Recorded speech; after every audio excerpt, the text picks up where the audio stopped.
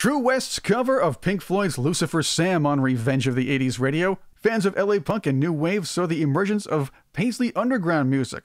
True West core members Gavin Blair, Richard McGrath, and Russ Tolman went on to do various interesting projects, and Russ is with me now as he released a retrospective of his solo work over the past 3 decades, Compass and Map. Welcome to the show, Russ. Thank you. Hi, Chris. Before you were known as True West, the band as constructed was known as The Meantime. What brought you from the beginning of The Meantime to the sound and ascension of True West? Well, I think we need to go back a little farther than that. In the late 70s in Davis, California, we were all DJs at a radio station, college radio station called KDVS. And Steve Wynn, who later went on to form the Dream Syndicate with Kendra Smith, they were both DJs there, and so was I. And we all got together one day and said, hey, let's start a band. And so we started a band called Suspects, and we put an ad in the paper for a bass player and a drummer, and who should arrive but Gavin Blair, who would later become the singer in True West. We were a band for a couple of years, Suspects. We made a single, and around 79, Steve and Kendra went back to Los Angeles, where they were from originally, and then I was off in this other band called Meantime, and we had a single that was produced by David Gates of Bread, of all people. And then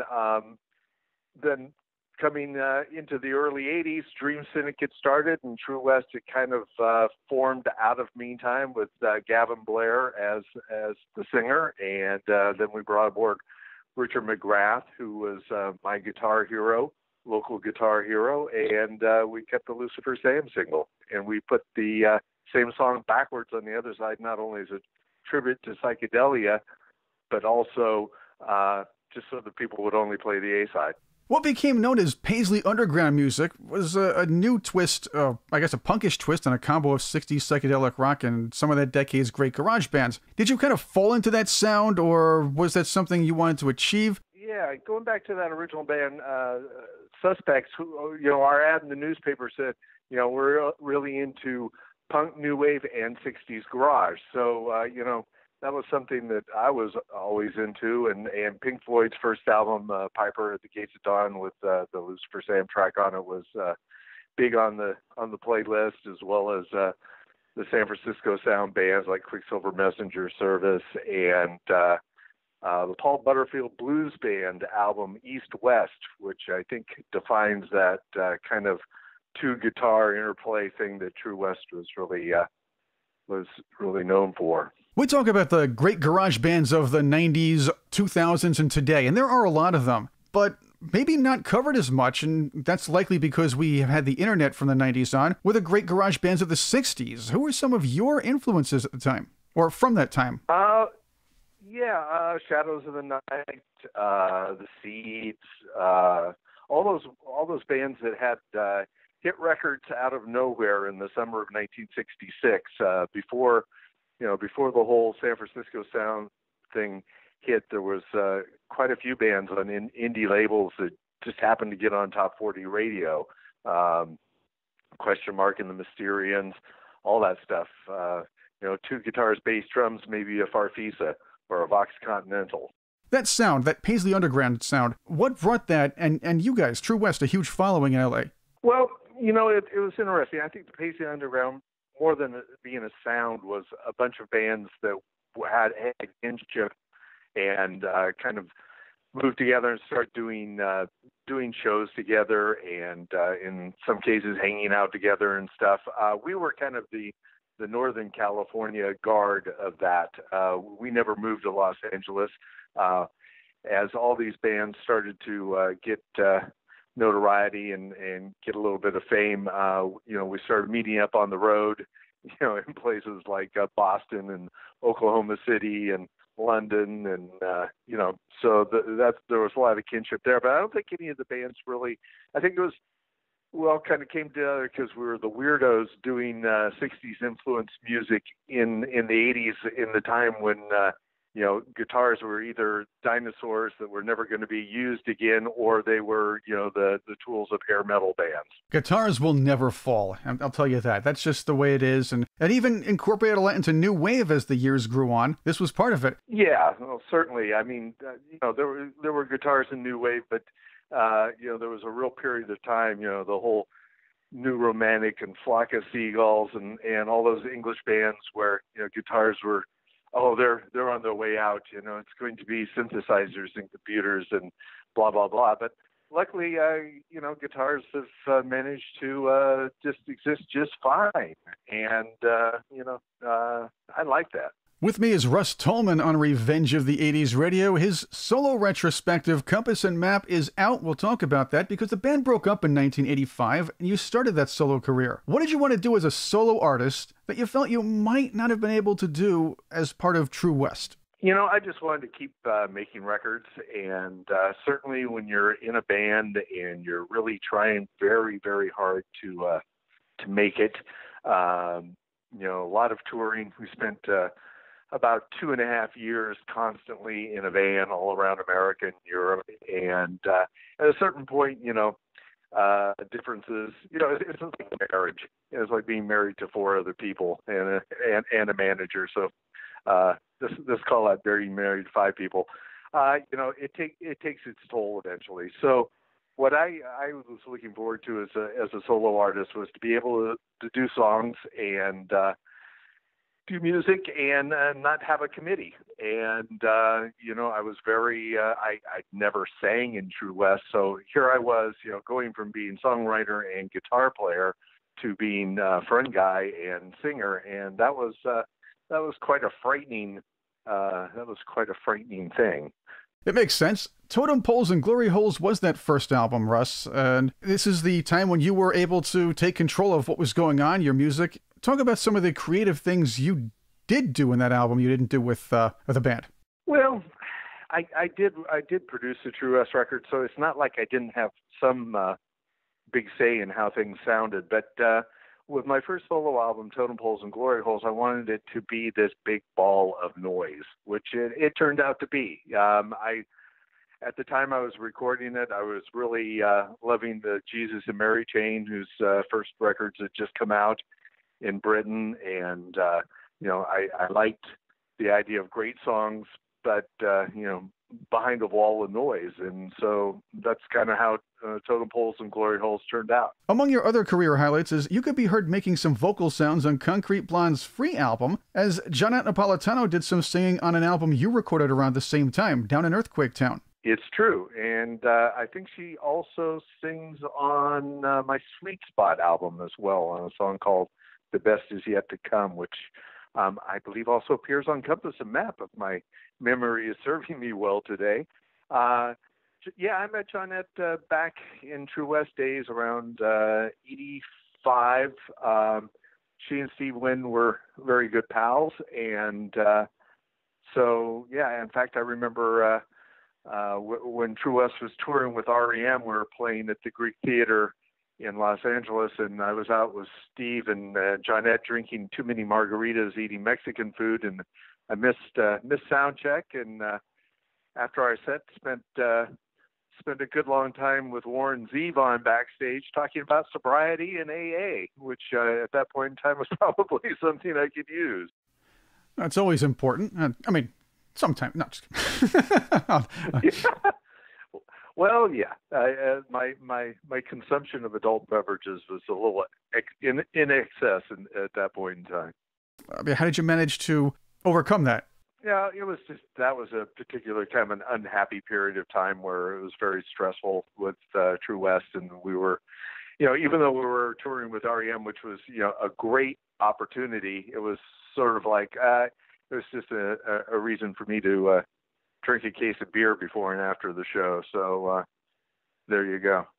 Well, going back to Johnette Napolitano, there is something about her voice, especially when she's doing a duet or adding to another artist's song, that makes you just want to stop and listen. You have to. Yeah, she's a singer. She just is one of those people that has the God-given gift of a wonderful voice, and it's got got some grit to it. I've heard her compare it to Mavis Staples, and I kind of buy that. It's just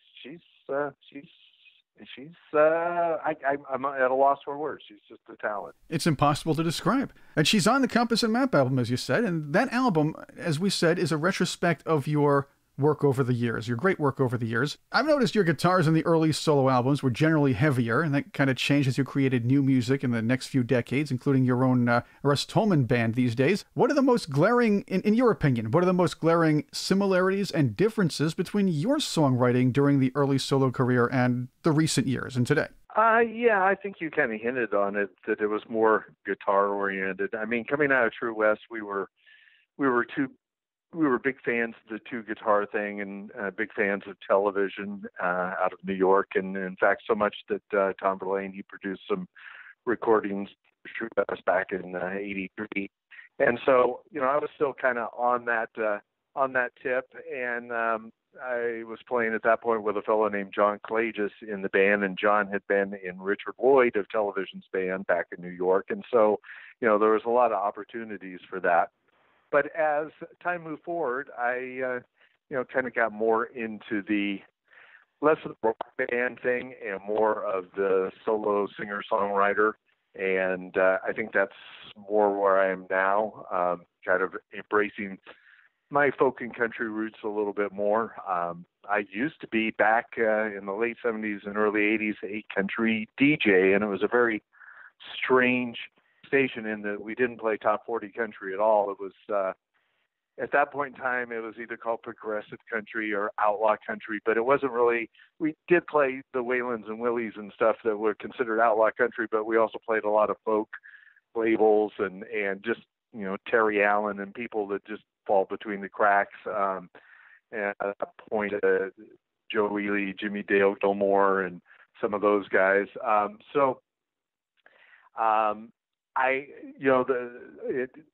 It was always kind of something that kind of called to me. In fact, it was frightening. I always have this tendency to do the thing that's the most frightening, and I don't know why, but the most frightening thing at that point in time to me was the idea of being a solo singer-songwriter. So that's what I've been moving towards, I think, my whole career. And also just trying to write great songs, trying to write a song that's like a standard that will stand, for time. I don't know if I've gotten there yet, but hopefully I have time to do that. Frightening is good, normal is boring. I do note, though, Russ, you did a lot of work with Robert Lloyd over the years, consistently. Yeah, Robert has been a good pal, and he's such a talented multi-instrumentalist. I actually met Robert first back, through the Dream Syndicate.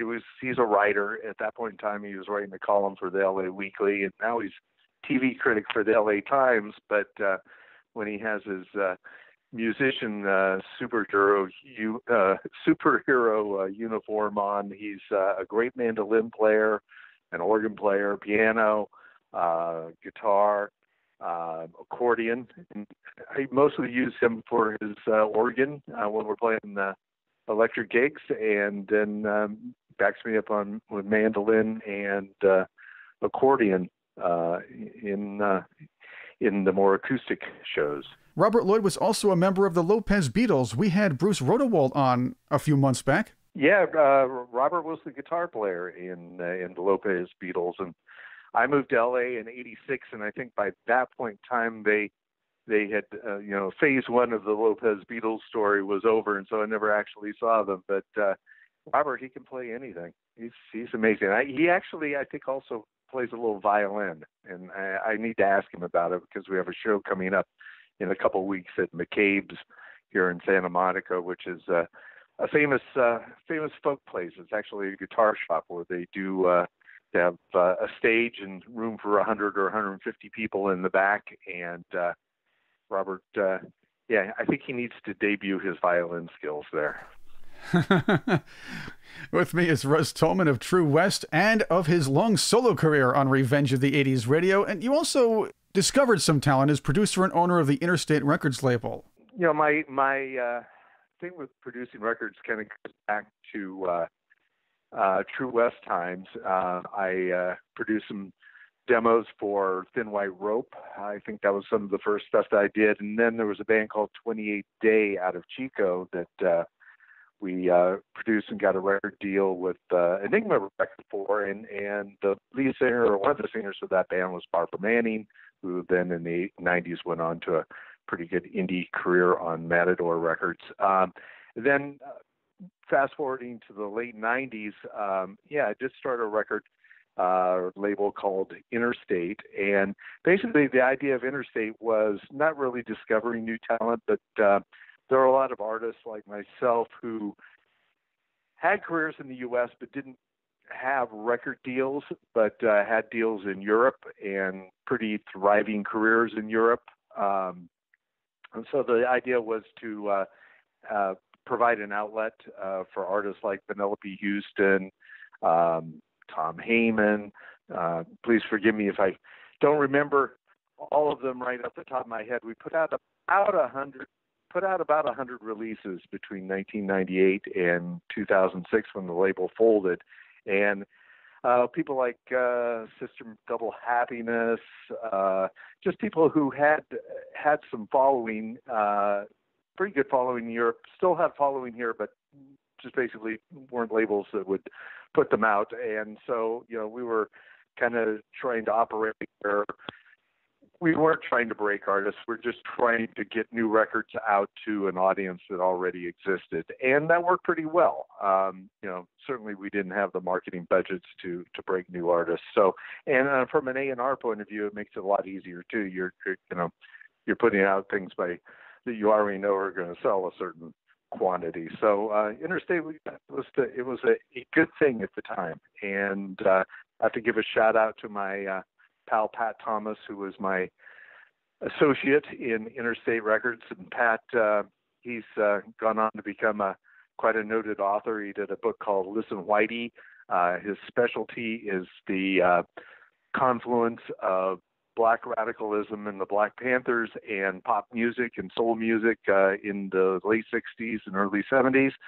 And he also does a lot of reissue producing. And I met Pat. He was a radio guy at the station in Rochester, New York. And, he picked me up and we're going to the station for a interview. And so we had this most intense discussion in the car, and he asked me all these questions, and we were going on and on. And we got to the station, and I was like, okay, what do you want to talk about now? We had just totally run out of juice. We had nothing to talk about once the microphone came on. It was pretty hilarious.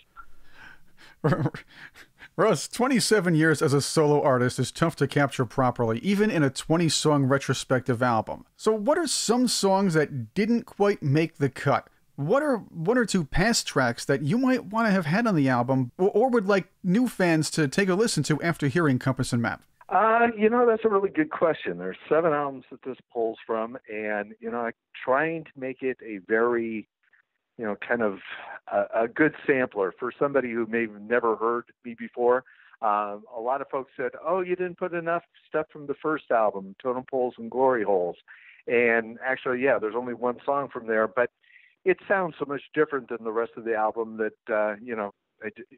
it was, if I put too much, it would have been too much of a departure. I think the album Sweet Spot is really good and doesn't have enough representation, as well as the City Lights album. So, those are all available on the digital services. You can listen to them on Spotify for free, and I would suggest going and checking them out. Are you going to hit the road to support the album? Absolutely. Including we got McCabe's coming up here in June, and then take a little break, and then in August I go out on tour the whole West Coast.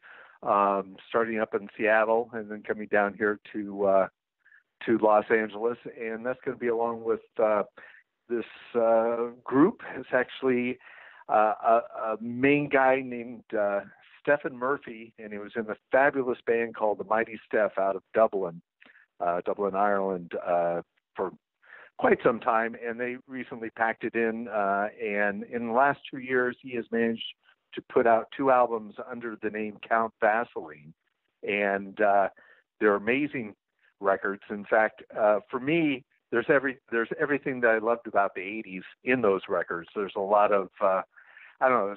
He brings together a lot of influences. It's kind of a confluence of the Fall and Echo and the Bunnymen, and maybe going back to the Velvet Underground and Little Television. A lot of stuff all kind of together.